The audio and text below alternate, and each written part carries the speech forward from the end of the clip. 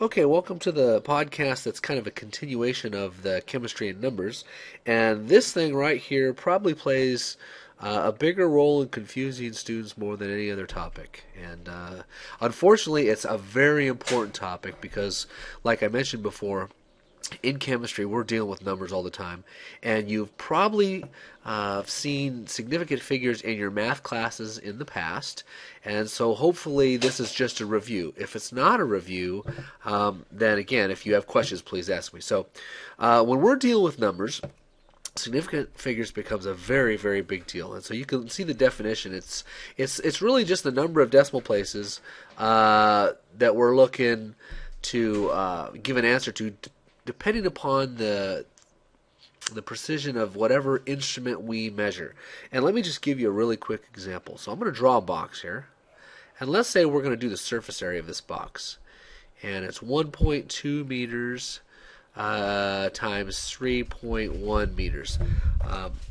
That's the dimensions. So if I was going to find the surface area, I would times those two together, 3.1, and I would get an answer of 3.72 meters. Okay? Oh, pardon me, meters squared. Now, there's one slight problem with that, and that's the fact that in these two answers, I measured to the tenth of a meter. Okay? But in my final answer, I've got a value that's to the hundredth of a meter, even though we did not make a measurement that accurately. So we're kind of limited by the device, and so we don't want to report more accuracy than what we really know the values to. And so that's kind of the basis of all this. So really, I would have to report this answer to be in 3.7 square meters. Okay? And so that's kind of the basis of all this significant figure stuff. And so let me go over the rules. And again, I hope this is review. If it's not, it's okay. But let's just look at how we approach numbers when we're dealing with significant figures. So here's the first one. Non-zero digits are always significant. So that's a pretty straightforward rule. So if I have something like 1, 2, 3, okay, the answer there is 3 significant figures. Okay? Because if it's a non-zero digit, it was measured, and that's an important digit. All right? So let's look at the second one. Zeros between non-zero digits are significant. Now, we call those captive zeros, so that would be a number like 305. So this right here is a captive zero, and those are always significant. Again, most of this, no problem so far. Well, now we get to the ones where it starts to cause a little bit of confusion. And this one seems to cause people a lot of confusion. Zeros in front of non-zero digits, we call them leading zeros, are not significant. So, for example, that would be a number like this, 0.0251, right? Now, a leading zero is that zero and that zero, okay? What happens is that students often think there's some kind of rule about zeros after a decimal place always count. But the easiest way to do this is just start counting from the left, and you don't count a significant figure until you run into a non-zero digit. So I would skip this one right here. I would skip this one right here, and I would go 1, 2, 3. So that number right there has 3 significant figures. Right? And that's one of the rules that does tend to confuse people a little bit. But probably the biggest confusing one, I would say, tends to be this one. Okay. Zeros at the end of a number, we call them trailing zeros, are significant only when there's a decimal. So what kind of numbers are that? Well, let's say I've got 50.0 meters, and I've got 50 meters. Now you might say to yourself, well, gosh, that's exactly the same value. But as far as data and measurements and chemistry, it's not. When I made this measurement right here, 50.0 meters, I had a ruler or a tape measure that measured to the tenth of a meter, and it was dead on. From here to that rock was 50.0 meters. I mean, it's very accurate. However, with this one, this is more of an estimate. Okay?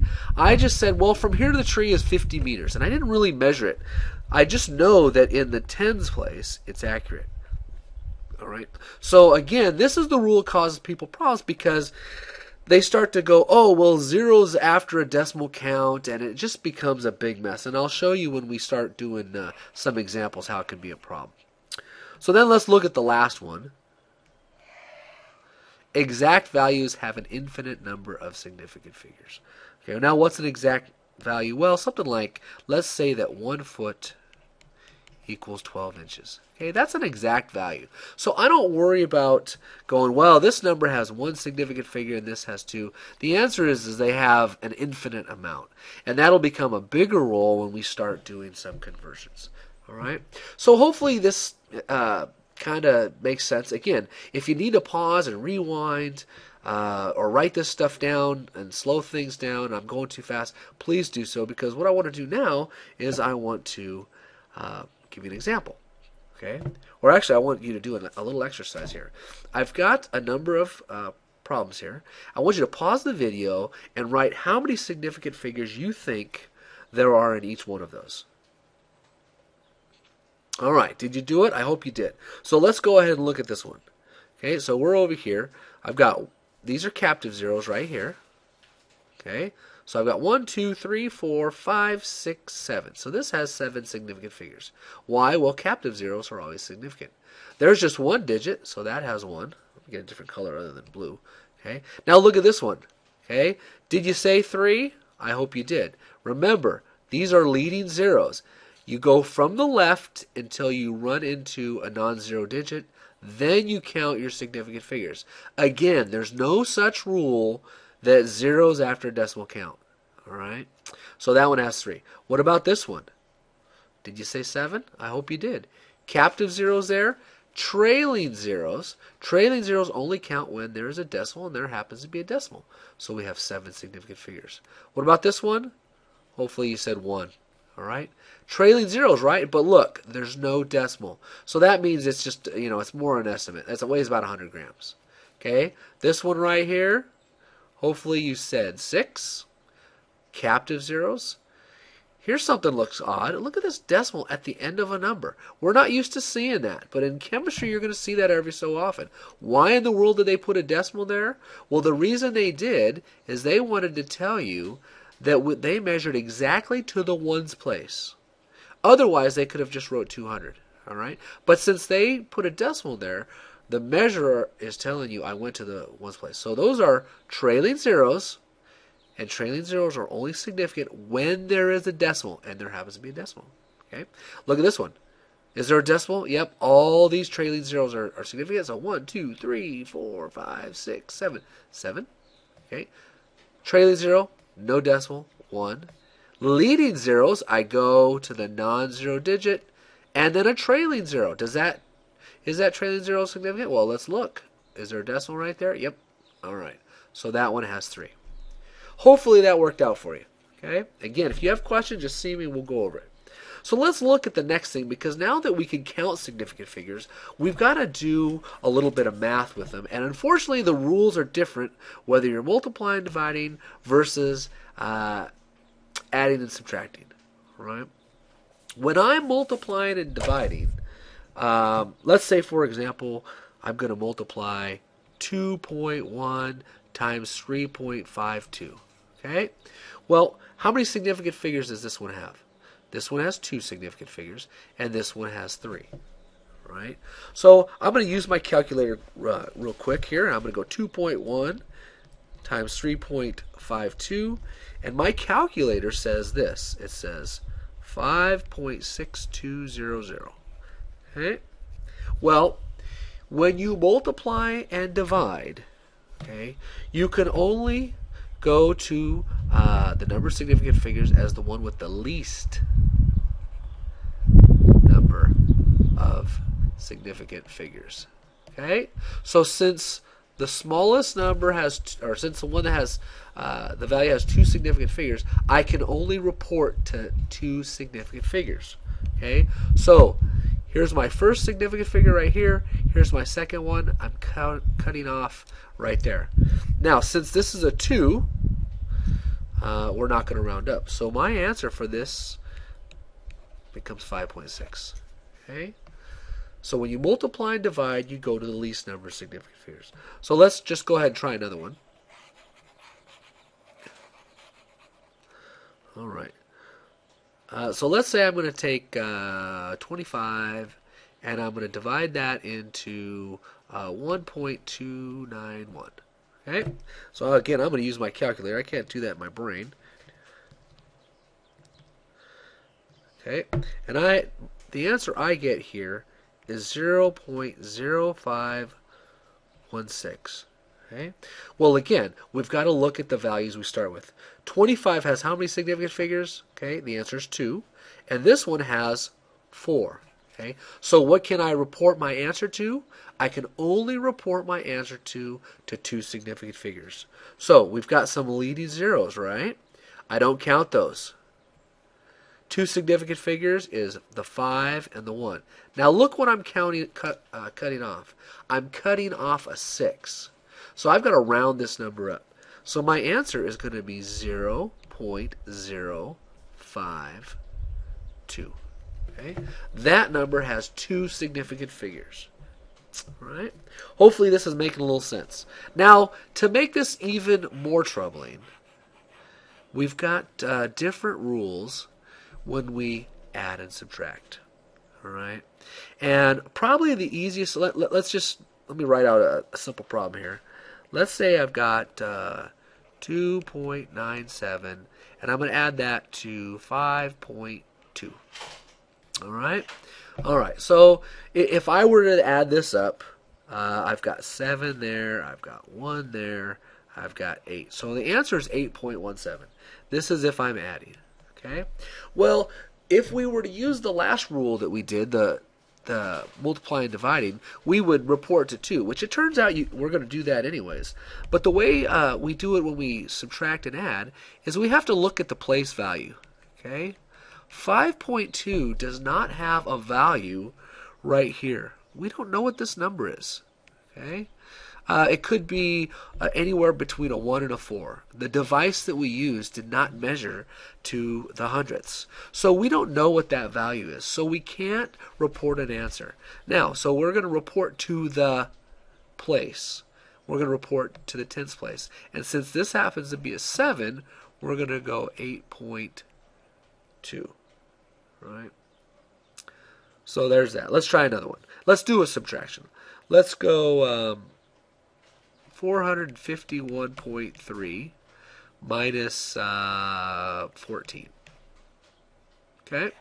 So I'm subtracting. So 3, 4, carry out. Holy cow. 7, and then what was that? 4, 3. So 437.3. Okay? Now, with this, we've got to look to the place. Okay, we're adding and subtracting. I only have a value to the ones place here. Okay, so I can only report to the ones. So my answer is going to be 437. Okay, so with adding and subtracting, the rule is the least significant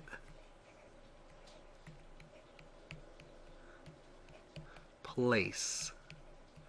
Okay. Different rules. I wish it wasn't that way, but probably the easiest way to imagine that is if I'm timesing 2 numbers.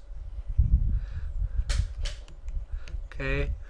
Remember, if I'm multiplying, this 3 affects both of those numbers, and that 9 affects both of those numbers. So when you multiply and divide, it's different. But when we add and subtract, it's simply just place value. Okay.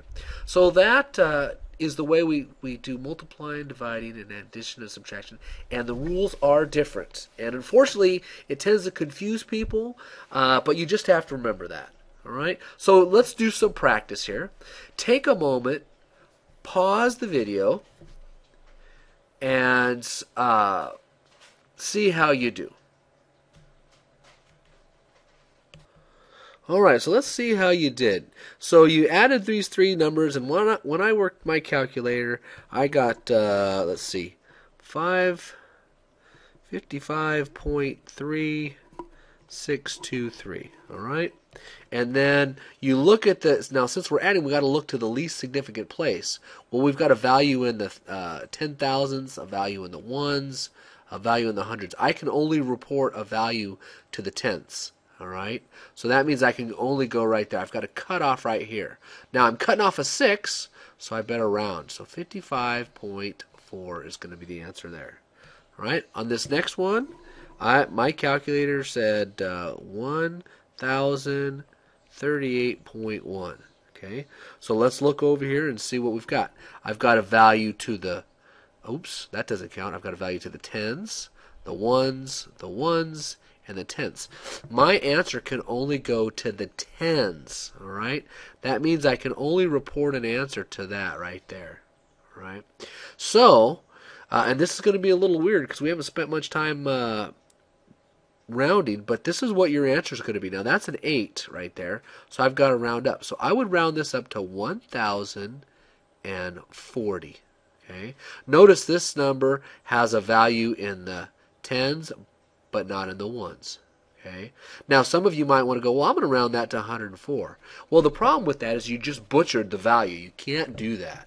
You definitely can't take off those numbers. And yeah, this does have 3 significant figures, but you know, if you're in charge of my bank account, I don't want you rounding like that, right? Okay, on to the next one. Let's see. I get, when I divide, multiply and divide those, I get 302.99. All right. Now we're multiplying and dividing, so we go to the least number of significant figures. This one has 3, this one has 5, this one has 3. So my answer can go to 3 significant figures. Now I'm going to cut off a 9. So what am I going to round this to? 303. Okay. I'm going to erase a little bit because I'm running out of room here. Okay. On to this next one. Multiply those two, divide it. Okay. When I work that out in my calculator, I get 2,306.1284. Look at all those digits. Are they significant? Absolutely not. I've got 4 there, I've got 2 there, and I've got 3 there. My answer can only go to 2 significant figures. So that's going to be 2,300. Okay? Again, just like up there. This only has 2 significant figures, right? Trailing zeros don't count unless there's a decimal. And again, you can't round that to just 23. That's butchering the value, right? Okay, here's a couple numbers in scientific notation, which excuse me, which we've played with our calculators. So I'm going to divide those 2 numbers, and my calculator says